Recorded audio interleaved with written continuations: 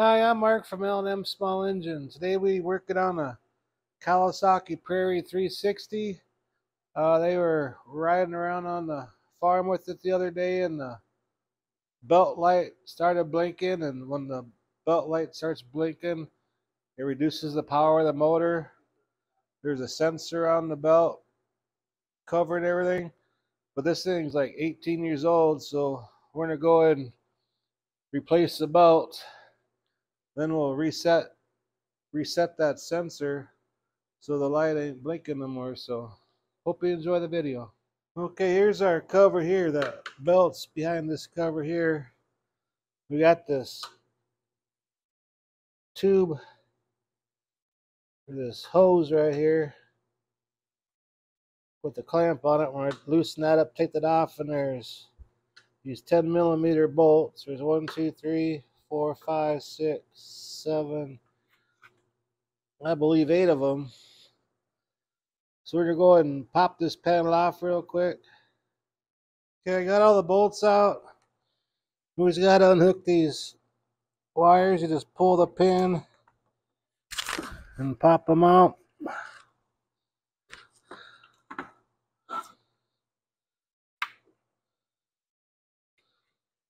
And there's our cover. And that's where our clutch belt is. As you can see, it's getting really wore down. Still good, but it needs replacing.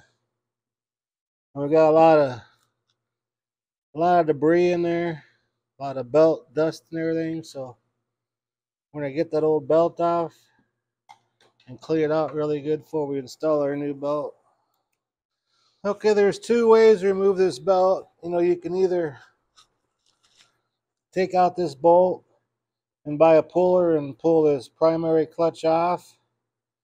I think them pullers are like 20, 30 bucks. But not everybody has them pullers, and some people can't afford to get them pullers.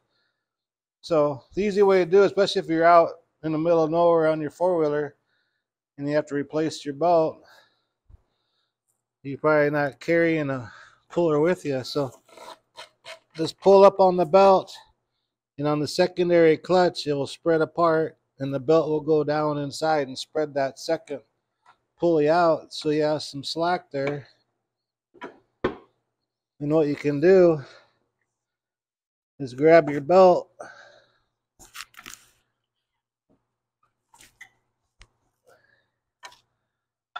and start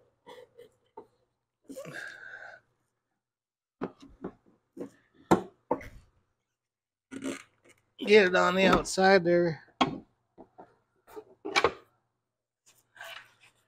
and just start turning it.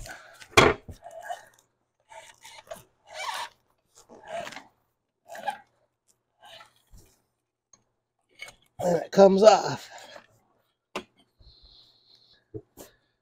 And that's a lot easier than getting a puller, and doing that. But that's just the way I do it, because if I had every tool, everything I fix around there, I had to buy another shed for all the tools. But that's the easy way to take it off, especially if you're out in the middle of nowhere and you have a flat spot or something on your belt. And you can tell this thing's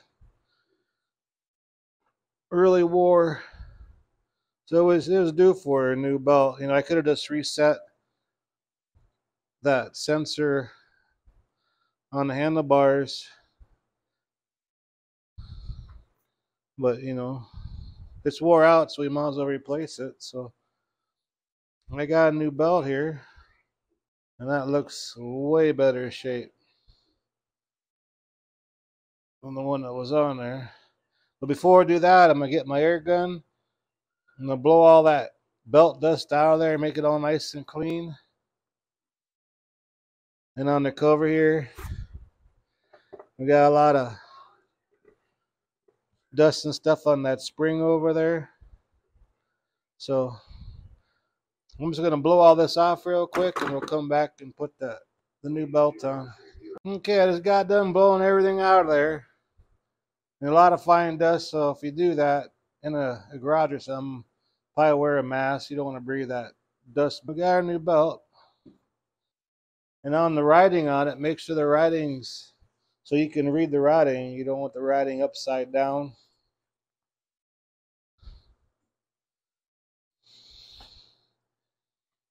So there's a number of the belt, so make sure you can see it and put it on that way.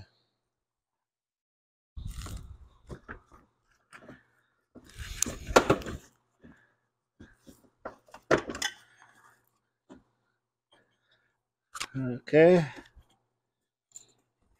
Let's get it on there.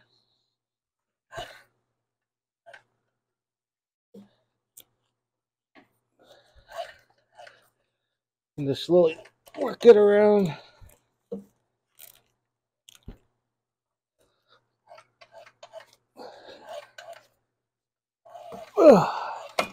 And there we go. Then just turn this back around till the pulley squeezes back together again, so the belt's all the way up. And there you go. That's how I replace the belt on one of them. So much simpler than buying a puller. I got a puller. I can show you a puller here. But here's a puller that you'd use on it. You just take out this bolt here and it's reverse thread. You know, like as if you're tightening a normal bolt, you would loosen it. Put it in there and tighten that up and it pops loose. And this whole primary clutch pops off. But why do all that when you can do this? Especially if you're out in the middle of nowhere and you have a flat spot in your belt or your belt breaks or something. So I'm going to wipe this little edge. I'm going to wipe that all down really good. Then on this rubber gasket here, I'm going to clean that off. Clean that rubber gasket off and put a light coat of grease on there. Then I'll install this cover. Okay, we got the cover back on and everything. Now we got to do is reset that check belt light. And there's so many different ways people do it. But the right way to do it is disconnect. There's these two plugins here. They're both the same. They're four-hole plugins. Go ahead and disconnect these two right here and plug the gray male and the black female.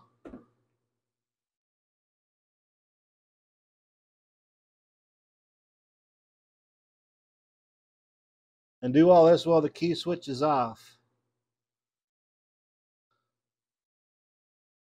Get it plugged in. Okay, now we'll turn the key switch on.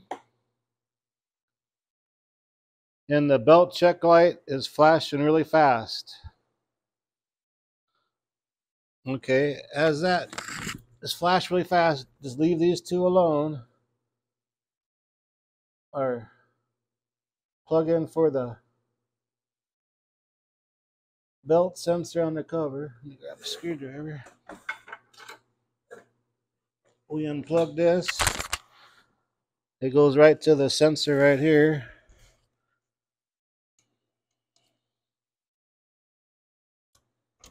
Unplug it. Now your belt check light is just slowly flashing.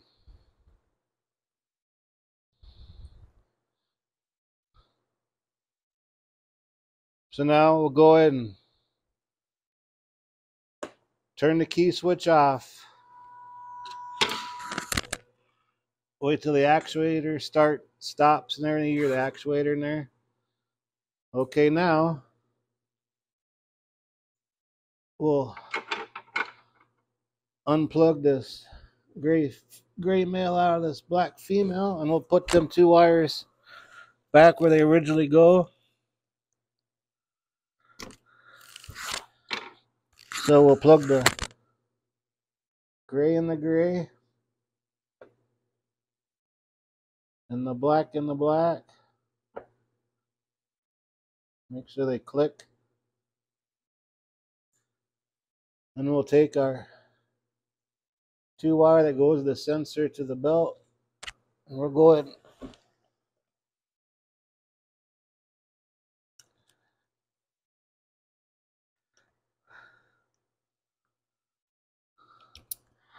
plug it until it clicks.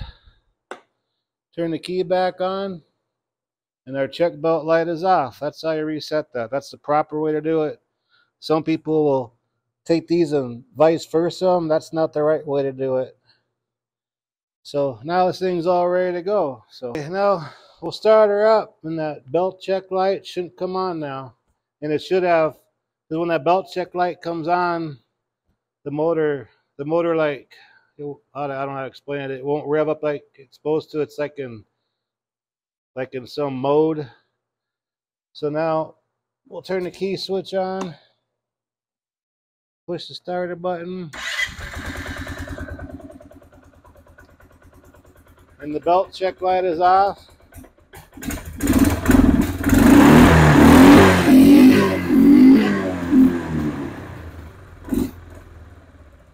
And it revs up like it's supposed to. So it's good to go. So anyways, I'm Mark from L&M Small Engine. Hope you enjoyed the video. Thanks for watching. You have a good afternoon.